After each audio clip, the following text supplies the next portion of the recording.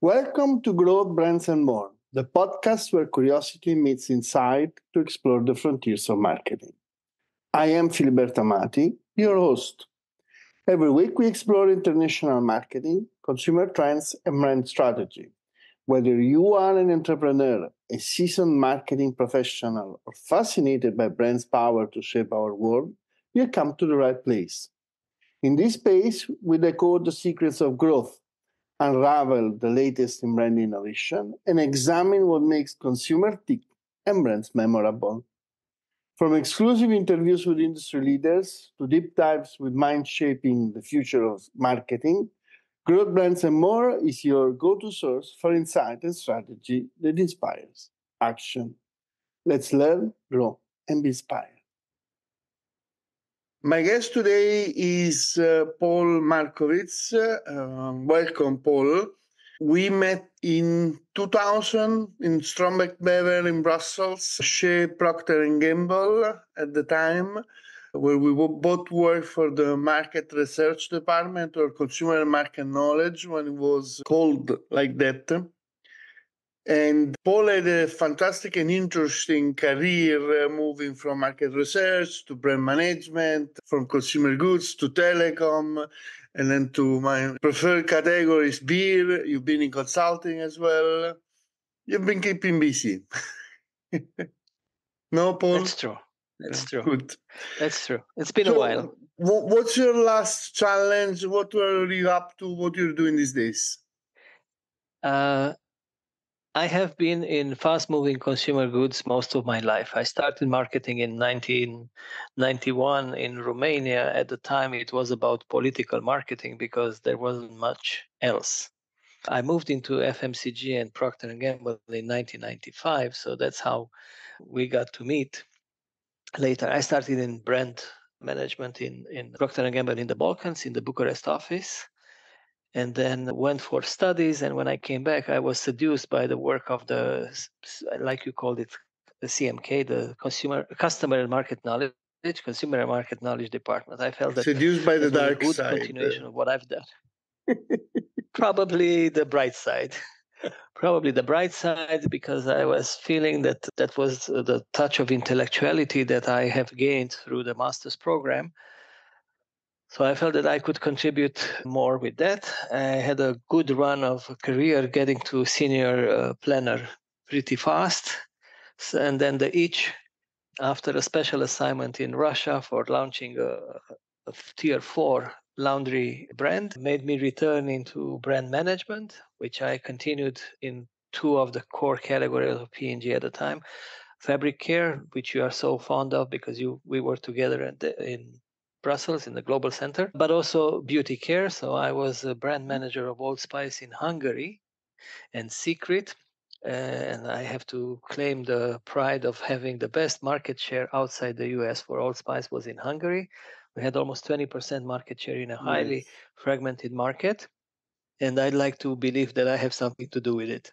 Having said that, I moved on. I moved back to my home country in telecom, and I was in charge with converting the first GSM operator in Romania into Vodafone. Vodafone just bought it, and I had 1 year to go from 37.9% awareness of the former Connex brand, which was the biggest Romanian brand, and I'm still part of some of the WhatsApp groups of the ex-Connex people that are, after so many years, are still holding on, to convert it into the 37.9% awareness of Vodafone brand in 12 months. In a sense, that's something that I'm going to tell my grandchildren probably, that I was the mercenary that converted one of the strongest Romanian brands into a big global brand, the big red wolf called Vodafone at the time. But I think I've done it for the better, and I think it's a much stronger brand. And I left this brand as position 1 in Romania at the time. There were very heroic times, if you can imagine, that sponsoring concerts was the big thing that was creating brand loyalty at the time. And we had Beyonce concerts and Shakira concerts, and I even started negotiating with Madonna at a certain moment. And then she opted for a new republic in the Balkans at the time, just gained independence. And in 2008, she went and did the concert there. But all things were well done. Not a bad job, though, huh? Yeah. Later, she came to Romania also, but I already moved on into beer. And as of 2010, I worked as a marketing director by then. So last time we met, I was a senior planner, then senior brand manager, but somehow break through the glass ceiling to the marketing director level in Vodafone and then marketing director in Heineken. So 2010, I worked for Heineken in Romania and been part of the Global Brand Academy that was teaching brand management in Amsterdam for the whole world, which was a very nice assignment for me. Then after Heineken, then I moved on and worked for another. Like you said, I worked in beer almost 11 years. Some people said it's immoral to have free beer for 11 years. But here I was um, trying to create a new portfolio for Carlsberg, which is a brand with a fantastic history. And I tried to increase the footprint in Horeca, creating a portfolio of beers that were spanning 1,000 years of beer history, starting with Weinstefaner and going through Guinness, Carlsberg, of course, Blanc, something that you might know recently, even your countries. Of course, Poretti from your country, another interesting beer brand with a birrificio. I learned this word and I always thought that birrificio has something so premium in it because edificio is a big building, a precious building. So birrificio was a precious beer building brewery. As I said, I worked there almost 7 years and I'm now reinventing myself in something totally new. So most of my life was direct to consumer. Now I'm in a business to business position, working for an agricultural holding and trying to promote the agriculture of the future. I'm working in a holding that, besides giving technological solutions inputs, it also provides financing for the farmers, but also technology. So I'm a lot preoccupied on a daily basis about digitalization and how to make digital agriculture, precision agriculture, a big success. So that's what I do. I've gone around and now you might say, I have integrated myself on a scale, not processing the barley, but I'm making sure that it gets created for the beer, the barley. I was going to say, you moved up in the agricultural side of the beer business in a way, or spirits in general. True. So thank you very much for this introductory chat.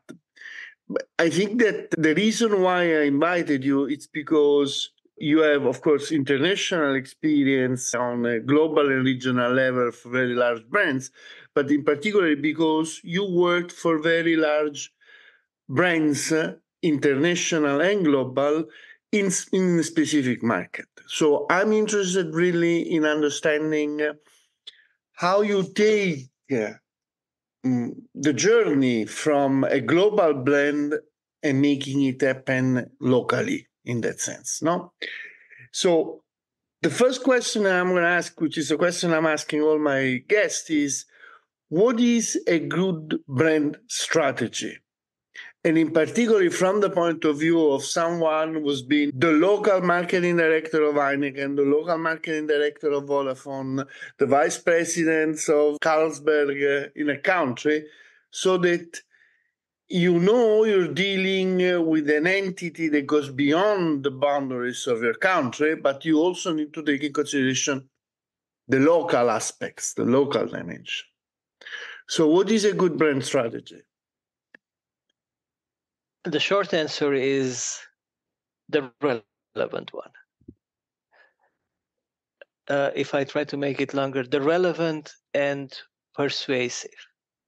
Now, without trying to be elliptic, I think the big challenge of every global brand is to be relevant locally. And when I judge these strategies, I would like to make a very important distinction between brands that are built on functional attributes a lot And but as much as I do that, a lot of the laundry detergents started in most of the markets with the functional benefits. They tried first to create a platform of credibility. So they had to resort to portraying their functional benefits, and then later on came with the emotional benefits.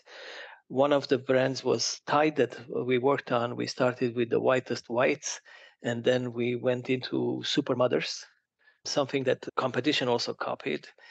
And that's the best compliment that competition can make. They can imitate you. So whenever they imitate you, you shouldn't get upset. You just need to admit it and reinvent yourself. It's a compliment. It's finally somebody as professional as you is confirming that you're doing the right thing. Having said that, it's like winning an Effie or a Cannes. Yeah, it comes also with the Effies, but sometimes they just imitate, and very often they imitate you after you got an Effie. An Effie might be a lot of honor, a lot of joy, but sometimes it's also a trigger for people to imitate you, which is fine. I've had my share of Effies, and I can testify that it obliges you to reinvent yourself, because by then everything becomes very public. The things that you have to put in an Effie case, whether you like it or not, are there. So your strategy is in the open. Everybody can eventually read it, but people watch you afterwards. Even if they didn't see your commercial maybe or your full campaign, after you got an Effie, they become interested and they dig after you. But coming back to brand strategies and global brands, they always have to have local relevancy.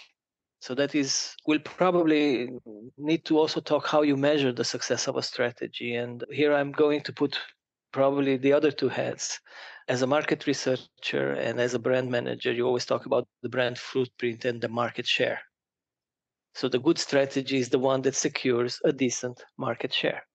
A good strategy is the one that gives a solid and sustainable footprint of the brand in the market.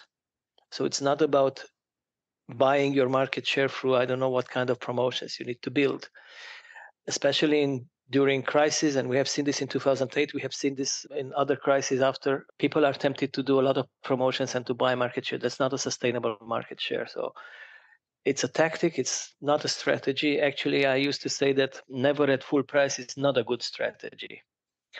Yeah, because then you're never at full price. The strategy needs to stay relevant, and there are phases in the life of a brand where you need to admit it that you have to be more emotional or more functional. In my experience, you need them both. And a lot of the agencies are forcing you to take a stand and say, now you want to be functional, but it's not good, and let's do emotional because this is what sells.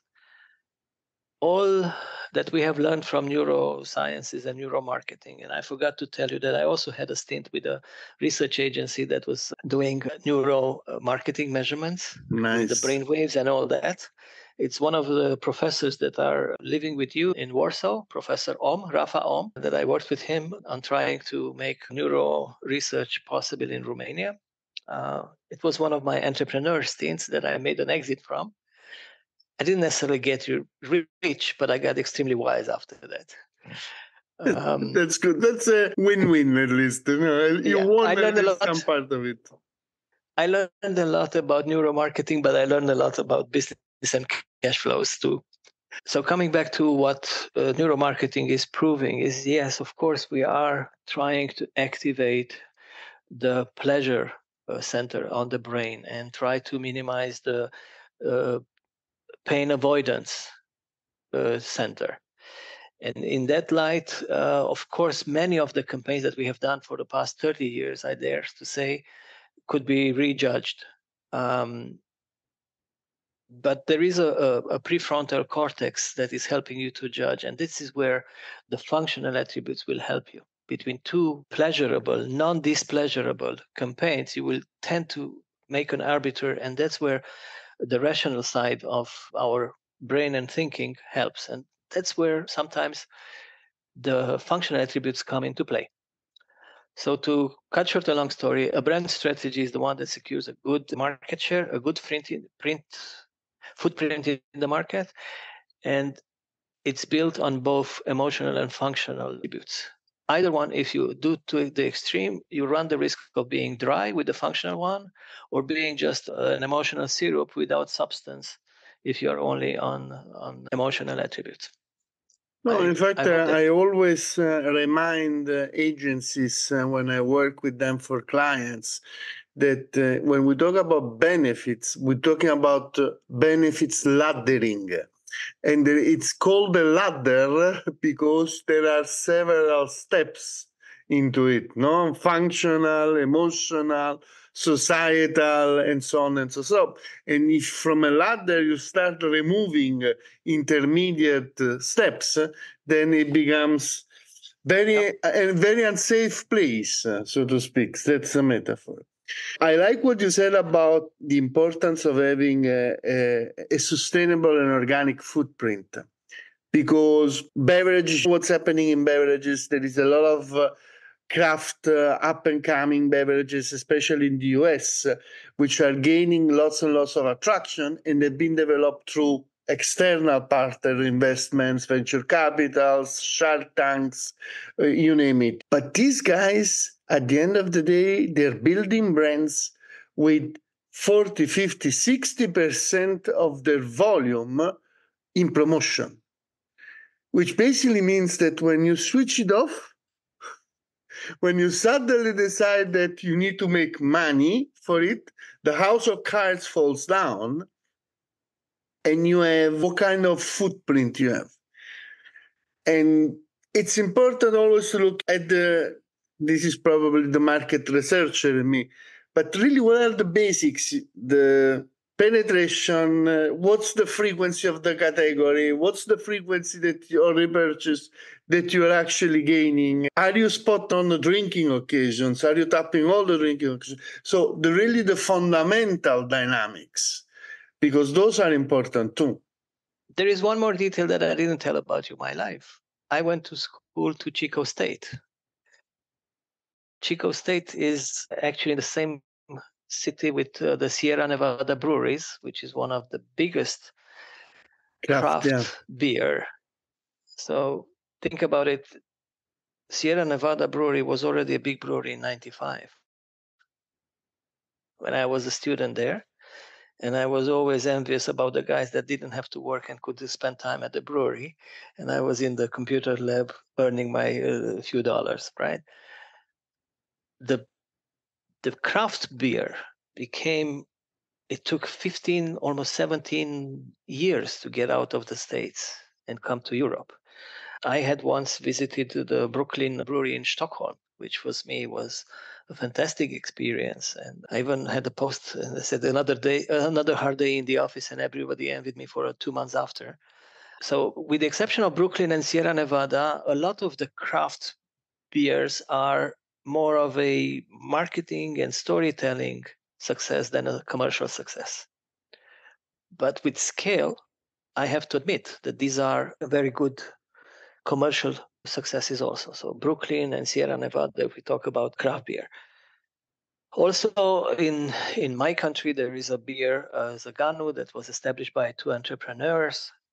Again, they took the top of the market in Horeca, but where the volumes are in retail, they couldn't necessarily make such a big success. And a lot of the retailers, judging by this, they gave a lot of shelf space to the beer market, to the craft beers. So if you go on the aisle, of course, because they are in the real estate business and by the meter, they were taking more money and more shelf taxes from all the little beers that are there, but they're not moving. Some of them even catching dust on the shelf. It takes more than just having a brilliant idea. Of course, innovation is a big driver of the category. And for that, probably the torture market of beverages is Japan, right? They have at least 2 new beverages every day. Yeah, they have fantastic rhythm of putting out things. And some catch up, some don't. But at least some of those ideas in Europe, they wouldn't make it through the door, eh? Yeah, exactly. But that's why I'm saying that in that geography, since we are talking about global markets, innovation is the driver. Everything has to be the new thing, the new fruits, the new beer, the new kinds of combination between beer and fruits. And you also know that I worked on launching Radler in Romania. At the time, it was an innovation. Then everybody came in and created a segment for the beers. Non-alcoholic were also is a big trend. So craft is also another trend in beer. Yeah, like I said, the Radlers of the world, the non-alcoholic wheat flavored, the flavored craft is also there. But quenching thirst with something with an IPA is sometimes inhibiting the volumes. You drink one, you drink two, but you will not drink 4 or 5. And we used to have our Czech colleagues, remember, in PNG that could drink 5 beers in a sitting because the beer was 3.5, was more of a hydrating thing.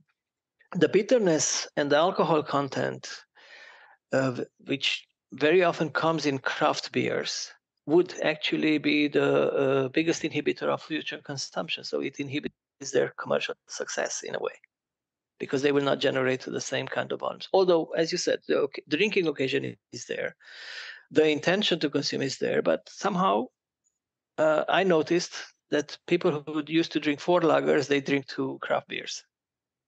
Yeah, man. In my I mean, experience. an ale is also from a digestion point of view, not only from a wallet point of view, heavier. In fact, And there was of this course, big trend of making every sort of craft beer a session beer, the session, no? Because they wanted to prolong and extend it's true. I mean, consumption.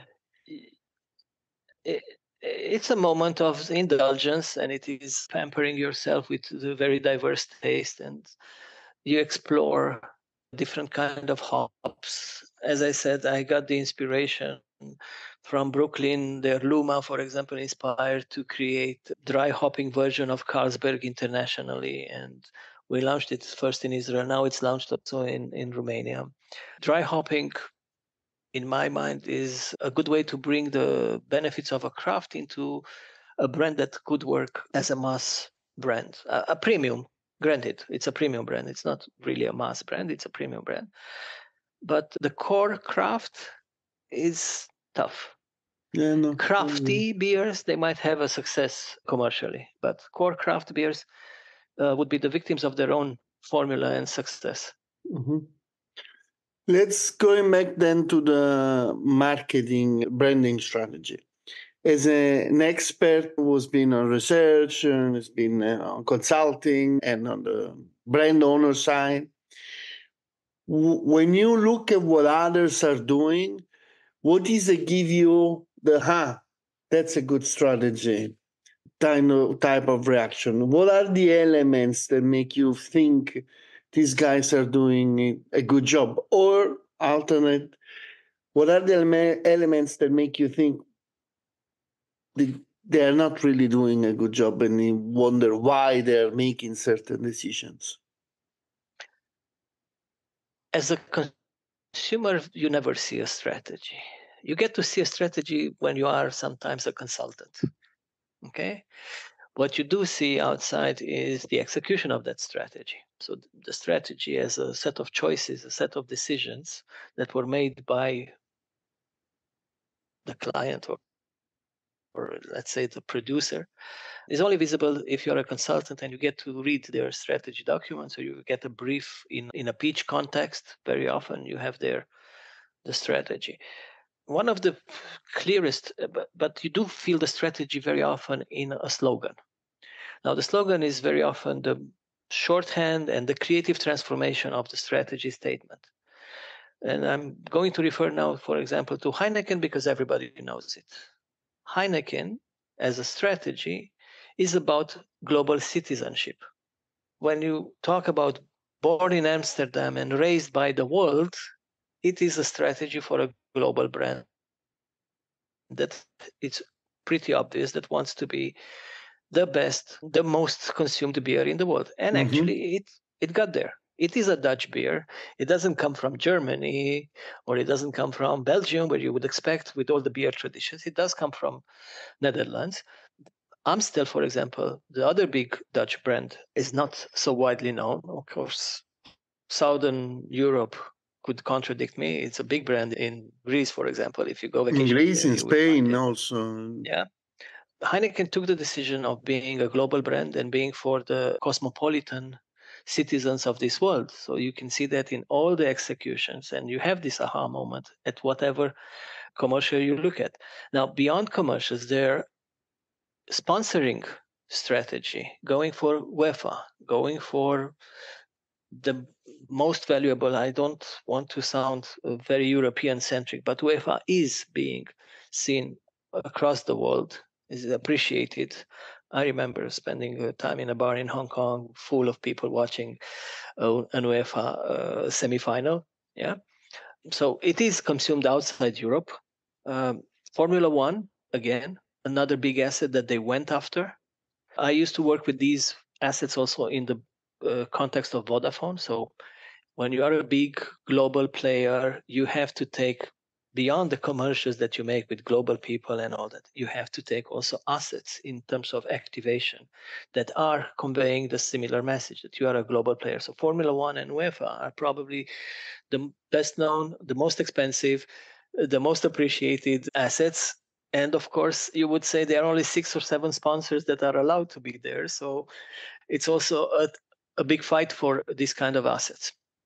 But to come back to your question, this global citizenship that is part of the strategy of Heineken is being executed, and you feel it not only looking at their commercials and videos, but you also look at their sponsoring assets. Another interesting way, again, coming back to Heineken, was during the pandemics. If you remember, there was a campaign where they bought outdoor on all the bars that were closed. So that was giving a support to the bar owners that had to be closed and put advertising there. Again, if you are a major player in Horeca, internationally, then you do also this kind of actions.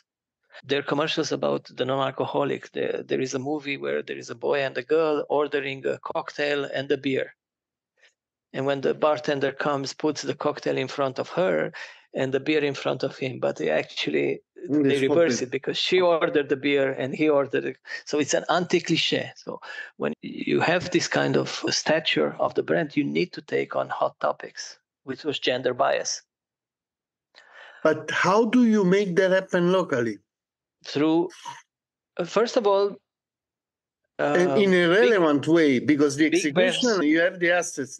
How do you make it relevant to a local market where gender bias might or might not be that? That is the job of the local people, to understand their own society and to understand what out of a global toolbox makes sense for the local market. And you might choose not to activate things. Also, in the toolbox of Heineken, there was something about rugby. Now, Romania is an aspirant of the Rugby Six Nations tour. However, we didn't activate so much rugby, we activated football. We activated Formula One, but not so much rugby. So you need to be choiceful. The duty of a global brand manager is to think about the markets that he's servicing, to put out a toolbox accessible. And all these technology today, all the cloud computing and all the cloud servers are making a tremendous job in being able to disseminate fast this toolbox, all kinds of little movie snippets, 5 seconds, 6 seconds, 20 seconds, 30 seconds, 45 seconds cut. You can use them for social media, for TV. You can translate them for radio.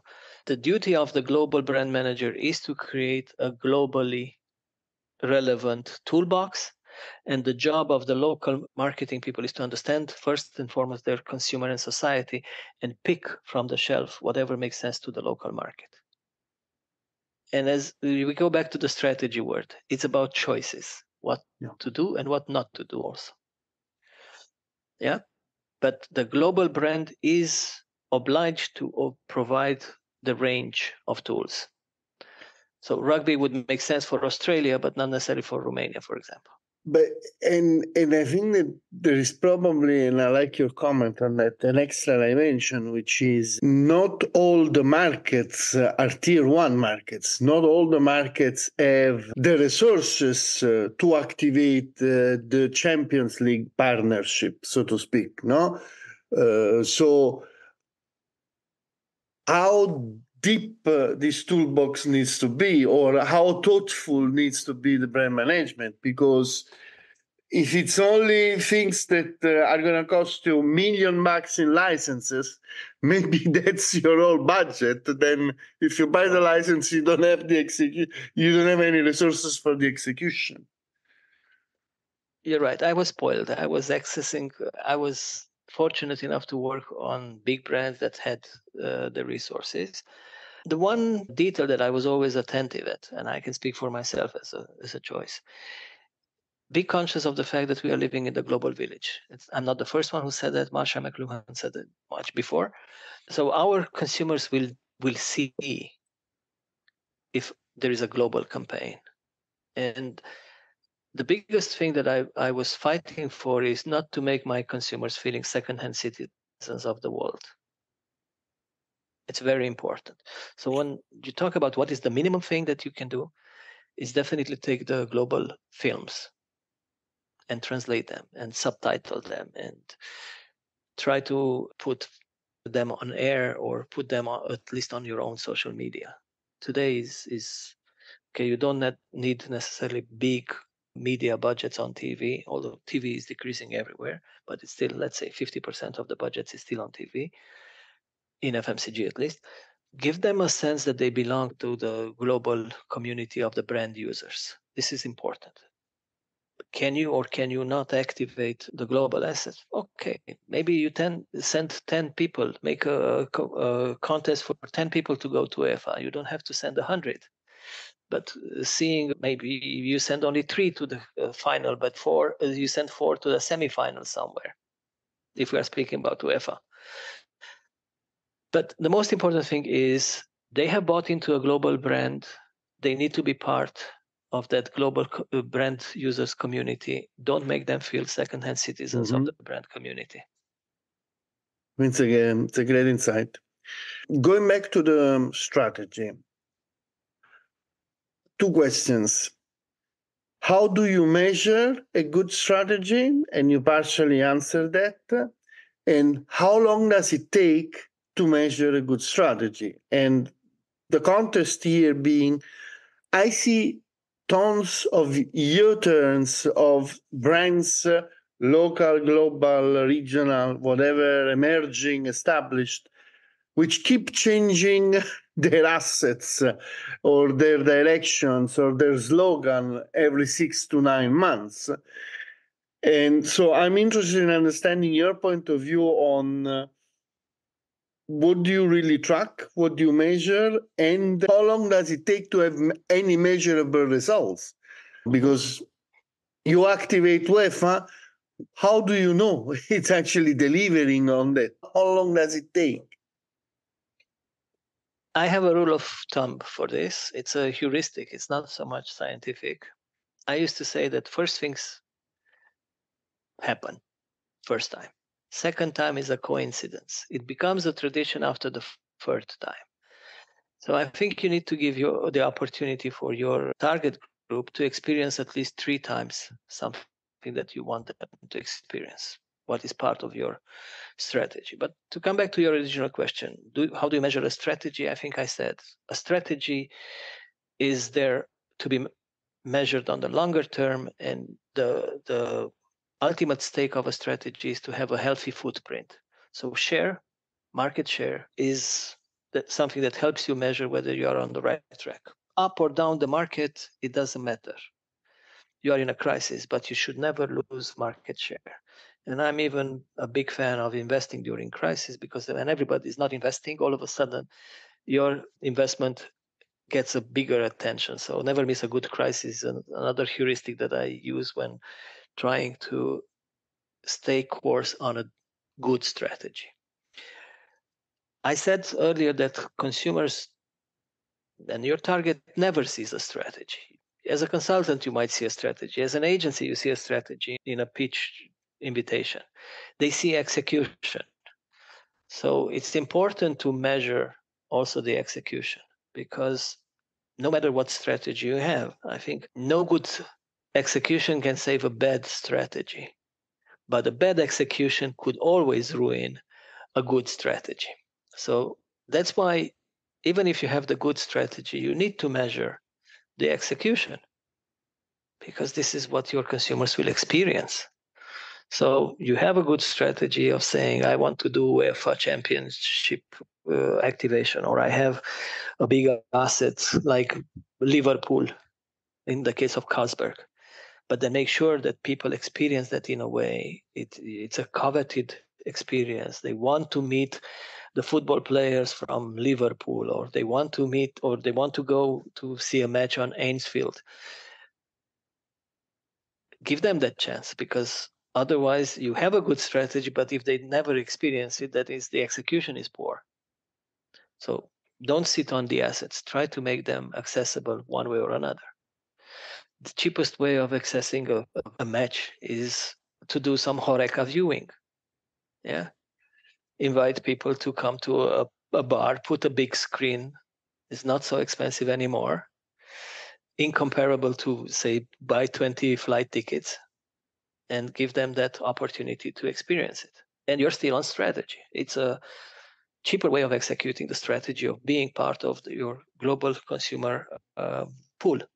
Yeah, and but it's probably 200 people rather than 20 in that sense. So it's also a good trade-off. Exactly. It's less of an experience memorable, because of course being flown to one Anfield Road and going into the locker room, sitting on it's a totally different experience. But not everybody has the time. Even if let's say you can afford it, there might be people who cannot give themselves the time. Some people cannot afford to leave work for 2-3 days. So it's also true that it is, or in Formula One. In Formula One, for example, it's important to buy those headsets that also give you you can hear the channel of the pit box. Right? You watch the race, but you don't understand much. If you get the sound in your headset, it's all of a sudden a totally different experience. Yeah. Going back on, a good strategy can be ruined by execution, by the wrong execution or a bad execution. So how do you bridge one into another? How do you convert a good strategy into a good execution?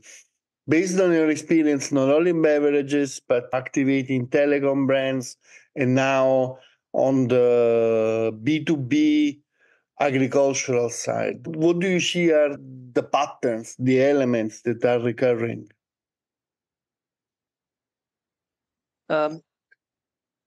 When you decide on a strategy, very often you make a lot of research, and it's not something that you wake up one morning and put it on a piece of paper and say, this is my strategy.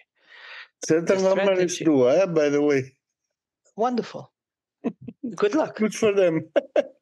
I don't tell them good business. I tell them good luck, because it's a matter of luck.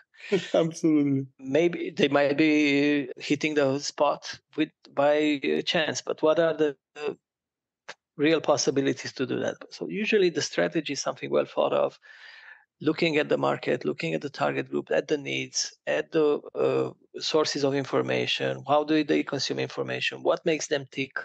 Okay, so all these things are there, because strategy is about what will make them buy me instead of the competition, buy me more often and in bigger quantities. And somehow goes back to something that we learned early in our career, the volume formula. How many people buy you, how frequently, and how big the purchase per occasion, and at what price. And that will give you the value of your business. If you want to go back to shares, we talk about volume shares, but we also talk about value shares. How much money, how much value are you offering, and how much value can you capture from the market? So a good strategy is the one that allows you to capture value from the market, because if you don't capture value, you cannot reinvest in your business. And that means you are a fad. You are not a sustainable business. So again, not volume share only, value share is there. Having said that, again, strategy is, and you might have a flashback here to our ABM college. Strategy is the first question that you put whenever you see any kind of execution. Is it on strategy? Is it off strategy? And that is, to me, the bridge. And I have to admit, I learned it 30 years ago almost, 95. I learned it the first time in P&G when they said there was this copy comments organizer that we used to get, and I'm still carrying it in my wallet. And the first question is this: you allow yourself an honest consumer reaction. Do you like it or not? And as a researcher, I was always puzzled how much of the gut feel you let into the decision. But that is what the consumer will experience, your client will experience. They are not so fond of the category as you are. For them, is very much now neuroscience is telling us if the little brain will allow it for central processing or not. If it's not allowed for central processing, you don't get to be judged for anything else. So the first gut reaction is extremely important. So if you don't get past this gate, your execution is bad. It doesn't matter whether it's on the right strategy or not on the right strategy, but it has to pass the filter of that. After that, you get into the brain of the consumer. You better deliver the right message. And this is where are you on strategy or not important. So to come back to your question, where is the bridge between strategy and execution? Any execution needs to be on strategy, but an execution that doesn't pass the filter of the little brain, it will never have a chance to leave a good impression. And that impression needs to be on strategy. Does that make sense? Have I gone too much around? Which makes sense, but the question is, how do you explain that to a 25-year-old assistant brand manager who's got 12 months of experience and needs to create your below-the-line campaign? You teach them, you tell them, and ultimately you tell them to look at your hair. Maybe you have something to say. Joke aside, I think it's part of what the good companies and good business schools deliver. We have much more talented, much more informed assistant brand managers today coming out of school with lots of stuff. And as I said, we never talked about neuroscience in 95 when we looked at those things. But the progress of science and neurosciences in marketing has proved that it was right, our thinking at that. At the time, the thinking was coming much more from experience, from error, trial and error loops, but they get confirmed in time. And that was our luxury dealing with a company that had 150 years of experience in the market at the time, right? Now, science is helping us to point them, and one of the easy ways is you just tell them to Google it. Whatever you told them, whatever they want to try you, and they don't believe you, they can Google it. It's a big luxury that wasn't there 30 years ago. No, absolutely. Don't believe me. Don't believe me. Go search for the answer. Yeah.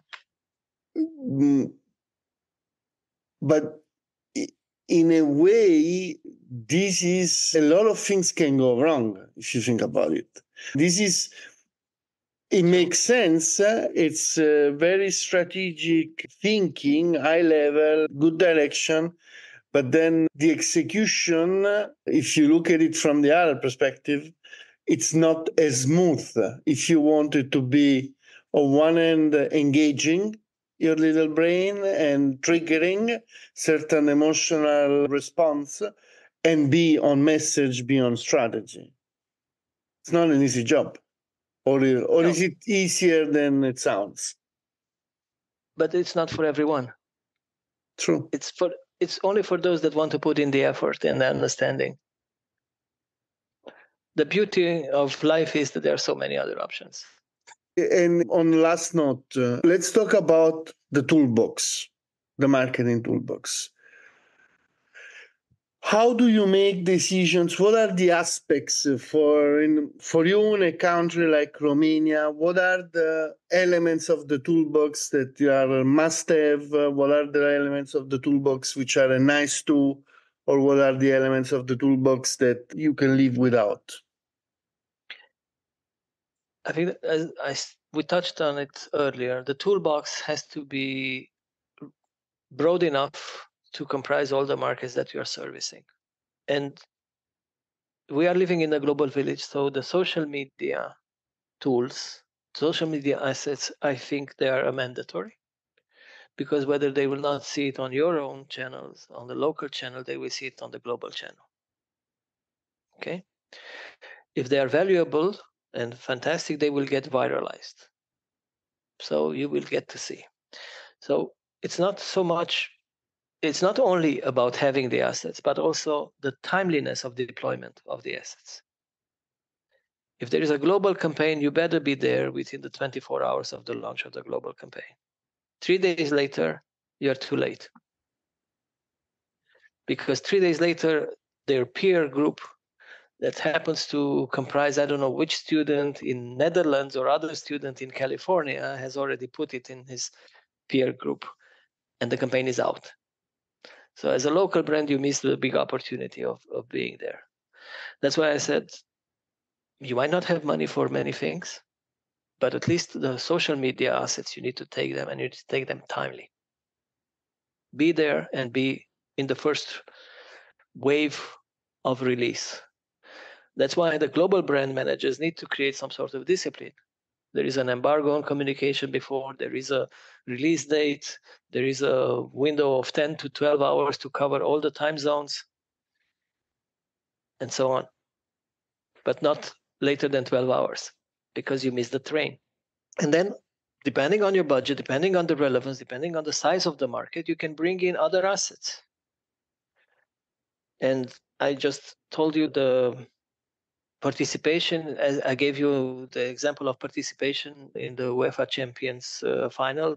It's an obvious example, but as I said, the other asset, Formula One, you can also do that viewing, public viewings, or for meeting players, you can do participation in the UEFA Cup. Used to do a tour, and they might come or they might not come to your city. So you check out your nearest city, nearest country, nearest capital.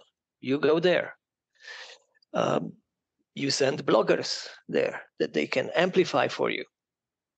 You might not have enough money for 20 consumers, but you have for one blogger. Okay. Again, I might be biased because I'm talking about from the perspective of a European market that can afford that. Other markets, other global markets should consider things.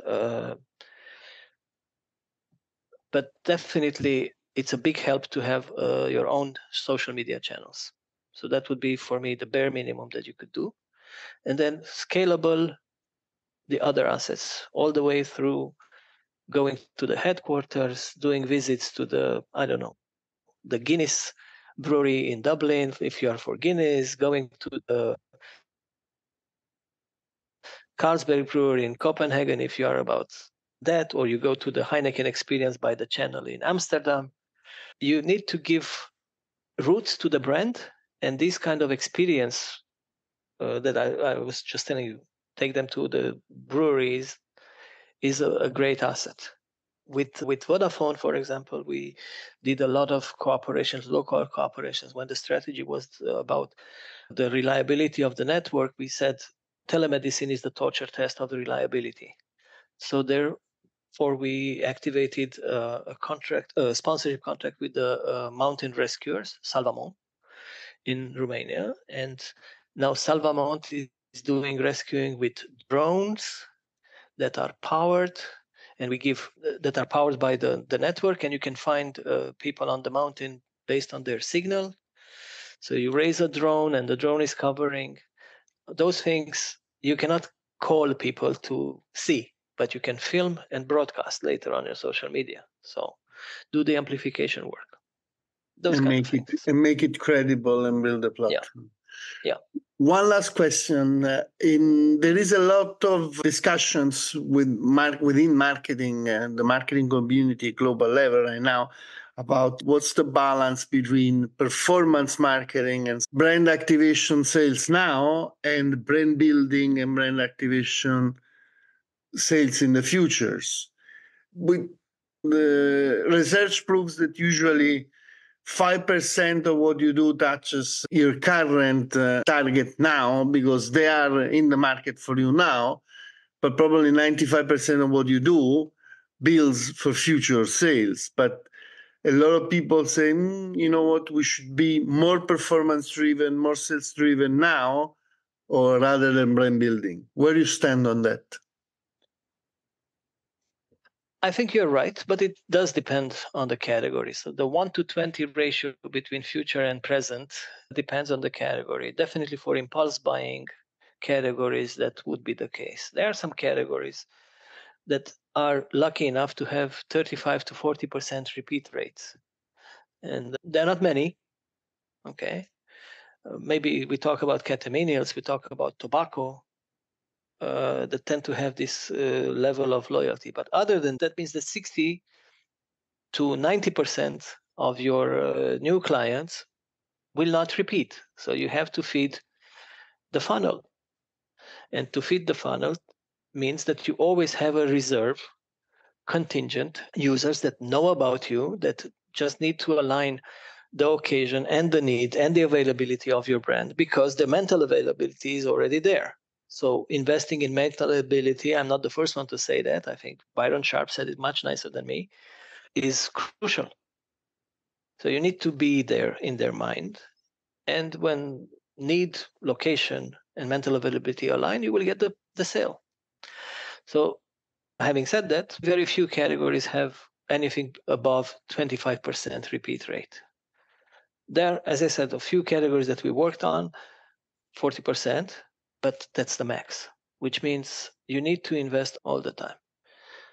Plus, new generations are coming, so how do you stay relevant? I hope that helps. That's very helpful. Paul, thank you very much. It's been a fantastic conversation, and thank you for being part of my podcast and accepting the invitation. And it was great to talk to you. Thank you very much. See you soon. Bye.